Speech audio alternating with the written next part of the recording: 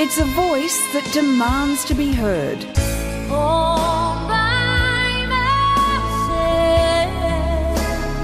And after 10 years, Celine Dion is finally bringing it back to Australia. Every time we went to Australia, I feel like there's like something very similar to my own country. The energy of the people, the kindness of the people. Is it true that you still do your sound check to Thunderstruck? Akadaka? Is that true?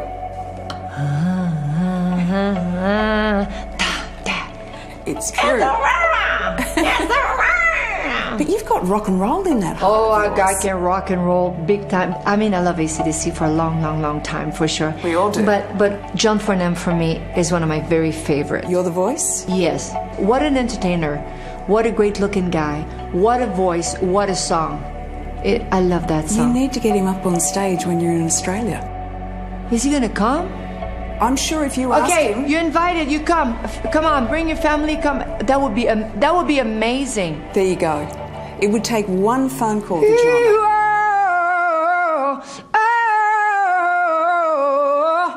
We're not gonna live in silence. We're not gonna live in fear.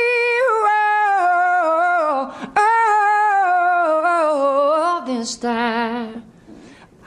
I mean, I do love that song. Him so bad. A childhood star in Canada, 1991's Beauty and the Beast took her global.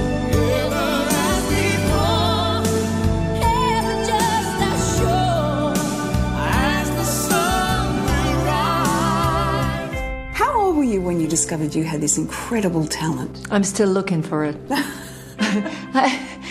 I never really did. I climbed on a kitchen table. I was 5 years old. The chandelier was my spotlight. And I don't remember coming back down from that kitchen table. Celine spent most of the 90s at the top of the charts. For the power of love. And of course, that song.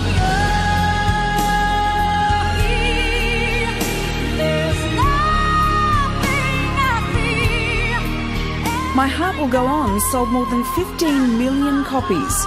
All up, Celine Dion has album sales pushing 250 million. Her list of awards is unrivaled. 2 Oscar-winning songs, 5 Grammys, 7 AMAs, just a few of the hundreds of awards she's received spanning her prolific recording career. Come over here, this will take you back. I'm going to travel back in time a little bit. You have more than 40 albums under your belt. What we see here is this growth of this beautiful young girl into a woman and everything in between. How does it feel? First of all, very emotional. Yeah. Because I see my childhood. Yes. Is this the very first one? Yes. You were 14.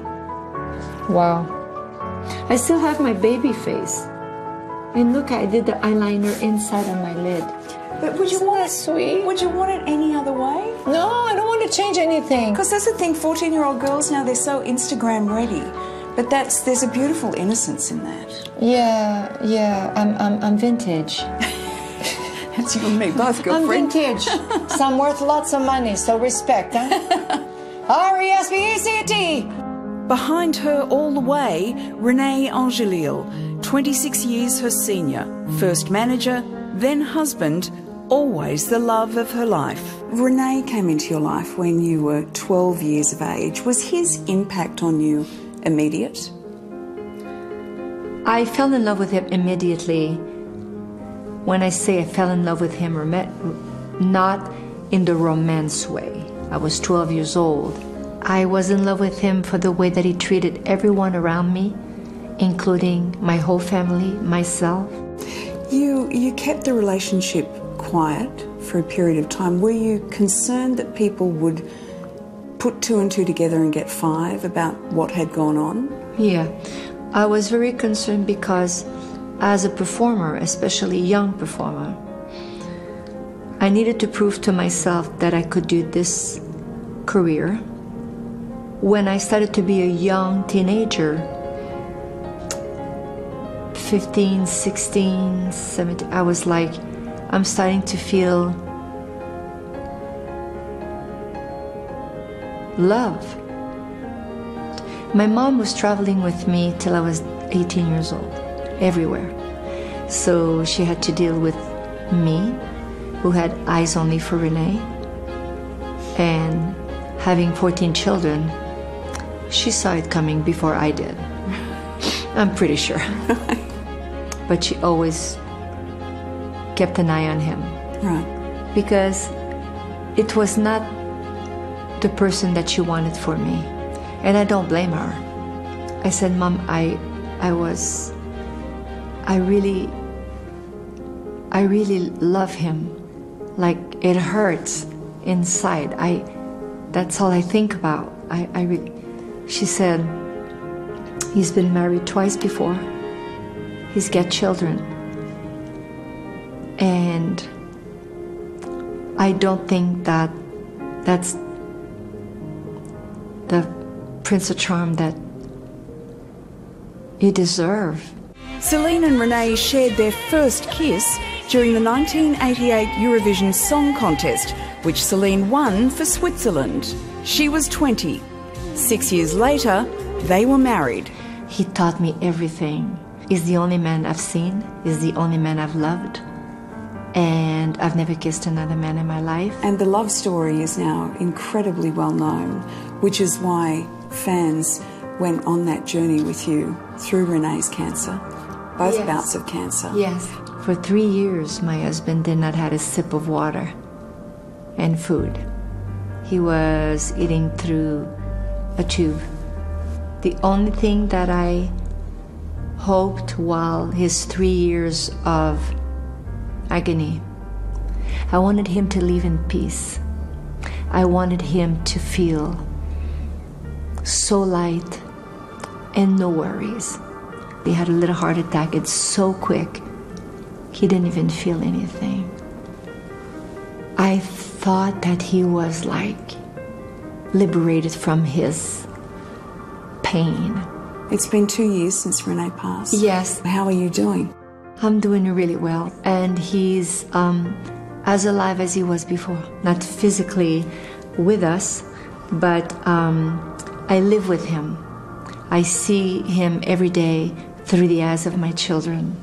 Renee's passing leaves Celine raising her 3 boys alone, 17-year-old Renee Charles and twin 7-year-olds Eddie and Nelson. Have you surprised yourself with how strong you are through all of this? Still today. In perhaps one of Renee's greatest professional gifts, at the height of Celine's career, he arranged a Las Vegas residency at Caesar's Palace. It was a gamble that proved to be a masterstroke. Before Celine, Vegas had a reputation. Elvis, Sinatra, Liberace, it was where performers were put out to pasture. But with the most successful residency in history, Celine brought a revolution to this city, and it's never looked back. Britney, Cher, Lady Gaga, Bruno Mars all followed the Vegas trail blazed by Celine's record-breaking residency, estimated to have made well over $500 million. This is the Vegas Coliseum, built just for Celine's show.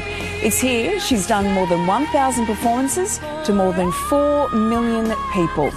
Celine is credited with creating more than 7,000 jobs and pumping more than $100 million a year into the local economy.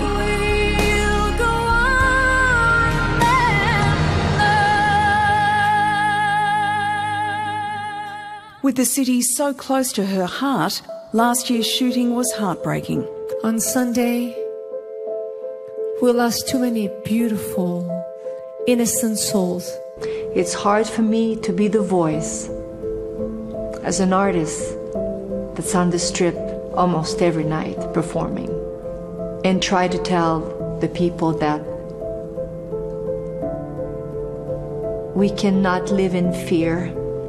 This is society. But given the gun laws in this country, are you ever concerned about being out in public with the laws the way they are?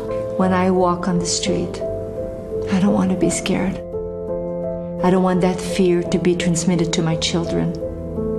I want to see positivity and as the laws that they impose on us, whether I agree or disagree on, I don't allow them to make me a prisoner. If I need to go somewhere, I will. And it's that defiance that has kept Celine at the top for almost 40 years.